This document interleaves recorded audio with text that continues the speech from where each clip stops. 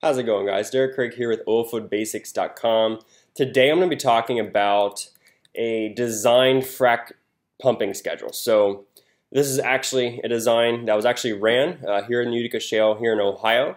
I pulled it off the public access ODNR site. So this is all public information I'm about to show. But I'm going to go over the language and just kind of like the overall thoughts on a pumping schedule, just kind of help you to be able to interpret it, know what's going on, and show you the most important parts of it, basically. And so we're going to dive in, but before we do, the next video that I'm going to post is basically going to be this stage executed in the field. So we're going to see the treatment schedule. So I'm going to kind of be going over that in the next video. But before that, we're going to understand what they're attempting to do. So again, this is a design pumping schedule for stage 2 of a lateral. So you've got your overall lateral, and then you're dividing that up in little stages, and you're isolating those stages with plugs. So this is a plug and perf design. And now it's time for the frac crew, in this case it's Keen, working on this well, to execute this pump schedule as designed. So this is a design schedule, and then here is their as pump schedule. So it should be very close. But we're going to go over the design one just because it's slightly simpler and we don't have to worry about, these are exact numbers. Here they're kind of more rounded because this is the plan, this is as executed. You're never going to get it 100% on the head. So anyway, so we're going to go over this schedule for stage 2. Now before we dive into it, I want to mention that within a stage, so stage 2, this is stage 2 of the lateral. But within a pumping schedule, you have multiple stages that you're going to execute. Okay, so that's basically just different parts within this pumping schedule within this stage 2 of the well. Hopefully that's not confusing you more, but basically when you set out to hydraulically fracture a stage in a well, you're not just going to start throwing sand in it and pumping sand in the well. You're going to start, and you're going to, as we're going to see right here, you're going to start off, you're going to have a little bit of acid. You're going to pump acid at a slow rate. So this is your rate that you're pumping at surface. So 10 barrels a minute in this case, in this design, you're going to be pumping at a slow rate and basically getting that down to the perfs, helping clean that up a little bit and getting that well and that near well reservoir ready for the fracturing treatment that you're going to throw at it. Okay? So after that, you're going to start basically a pad. So a pad is when you're actually going to establish that fracture network. Okay, so you're actually going to be pumping at a pretty high rate. In this case, they're targeting 85 barrels a minute. You're not just going to go from 10 to 85. You're going to ramp it up and watch your pressure. Your pressure is going to be your limitation always, pretty much. So you're going to try and head towards 85 barrels a minute. Basically, you're going to try and get as high of a rate as you can and establish that fracture network. So this is actually when that reservoir is actually going to fracture. So you're going to get 85 barrels a minute, you're going to have a really high surface treating pressure that you're applying with the pumps. That's going to fracture the formation and get it ready for sand that you're going to begin throwing at it next. So your volume here on that is, so they're throwing 214 barrels a minute, or 214 barrels that they're going to be pumping at roughly 85 barrels a minute if they can get there. And that's going to last about 2.5 minutes. And then they're going to start pumping sand. So whenever you go to start pumping sand, you're going to start out with your smaller grain size. So typically in the shale plays, that's 100 mesh. There are things like micro mesh that's even smaller than that, kind of nano mesh, whatever you want to call it. 100 mesh is pretty typical, and this is a typical slick water design. This is about a year and a half old when this well was actually fracked. So I don't know if people are using nano mesh or micro mesh more often, but this is the smallest that they're using in this design, so you're going to start with that. So you're going to start with 100 mesh, and again, you're going to try to keep your barrel or your barrels per minute, your rate, constant through your entire treatment. In this case, we got diverters. I'll get to that here in a couple minutes. But otherwise, you're basically keeping at 85 barrels a minute. In this case, they're to actually put away this frac. So if you keep your rate steady, you can help watch for pressure spikes and help so you don't actually screen out the well. So you can kind of monitor your pressure and know that it's not being affected so much by your rate. So it's kind of why you try to keep that stable, and also because it's a pretty high rate to actually put away all the sand, so it's going to help you. So this sand, they're going to start out, so again, you're going to start with your smaller mesh size, your smaller grain size, but you're going to start at a very small concentration and then work your way up. So concentration in this case, so pounds per gallon And so this first part, when they first start pumping sand, they're going to be pumping 100 mesh, and they're going to be pumping 1,000 pounds of it. So they're going to start it out at a 0.1 pounds per gallon concentration. Okay, so that's going to take a little while.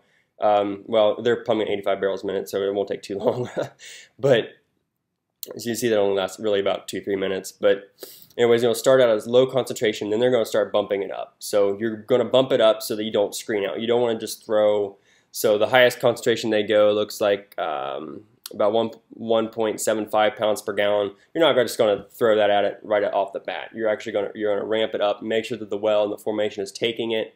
You're going to start with your smaller mesh size and then work your way up in concentration and size. So if you imagine the wellbore when it's completed, you've got your smaller mesh on the outer extents, and then in your near wellbore, you've got higher or bigger grain sizes, bigger mesh sizes, and also a higher concentration of it. So obviously you're going to want that near wellbore propped well, because if your near wellbore closes off after you stop the treatment, then it doesn't matter if you have prop it in the outer portions of the frac if it can't make it to the well. If what you're trying to produce, your oil and gas, can't make it to the well. So that's kind of a little bit of the philosophy and the reasoning behind this. And again, I'm trying to give you the very brief rundown, and it's not even brief. But anyways, so you're going to work your way up, and then here they start doing 40-70. So again, they're switching to the higher mesh size to add that near wellbore connectivity. And again, here's their proppant volume, and they're cumulatively counting their proppant volume here. And you can see overall, when this stage is done, they should have pumped about 280,000 pounds of proppant, so sand. And so after they get, in this case, they're running diverters. So after they run so much sand, so after they get so far in their pumping schedule, they're going to stop and kind of flush the well. So they're going to flush the well, same rate. They're basically shutting off their sand and going to try to clean out the well bore. So that's probably, if you do the math and look at the well information, that's probably about casing volume or casing and a half volume of that well. So in terms of barrels, so 452 barrels. So they're going to try and clean out that casing before you run diverters. So in other words, if you have an issue or something, you don't want sand in your casing where it could settle down and cause basically a sand plug, basically, plug off your well with a bunch of sand. And also, they'll want to make sure it's clear before they run the diverters. So the diverter is basically going to plug the existing fracture network at surface. So basically, the thought of a diverter is basically you pump it, it plugs, the fracs or the fracture networks that are getting the most attention or the most rate, or even all of them. Right, you're basically plugging off what you just did, and then you're going to start pumping again and try to reestablish new fractures and new fracture networks. And those diverters then over time, and I don't think it takes too long, will actually dissolve. So you're not losing what you just did. You're just basically diverting the rest of the treatment into a new section of the reservoir, a new portion of the reservoir in that stage that wasn't treated or wasn't receiving very much of the treatment. So that's the philosophy with the diverter.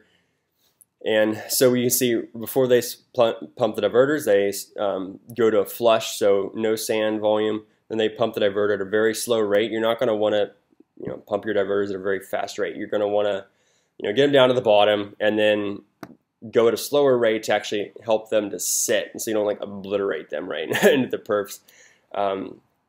And then, so from there, you're going to start a pad again. So again, a pad is to establish the fracture network. So they're going to try and establish the new fracture networks, and then they're going to start pumping 40-70 sand. So in this case, they didn't actually do 100 mesh off the bat. I don't know enough about diverters why they didn't start with 100 mesh. It's probably just because you already have a lot of fracture networks down there, probably to save on cost, and they're probably, maybe they're just trying to test out diverters, and so. There could be 100 reasons why they didn't run 100 mesh to kind of start this after the diverters were pumped, but I'm not going to try and guess too much, but they didn't, okay? And then so once their treatment is over, then again, they're going to be, sorry, before I do that, they're going to ramp up their concentration again. So they're going to ramp it up, and then they get to 1.5, and they're going to shut it down. So after about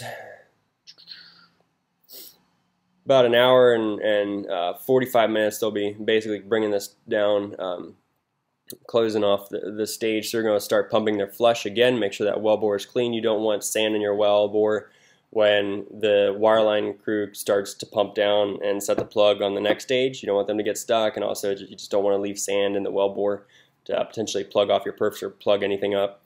So they're going to pump their flush, and again they're pumping that 452 barrels. So again, that's probably like casing and a half volume, and then they're going to shut down and wait for the wireline crew will come in and set their plug and perforate the next stage, and then they're going to pump stage 3, and it should look pretty similar. If you scroll down, stage 3 it should look pretty similar.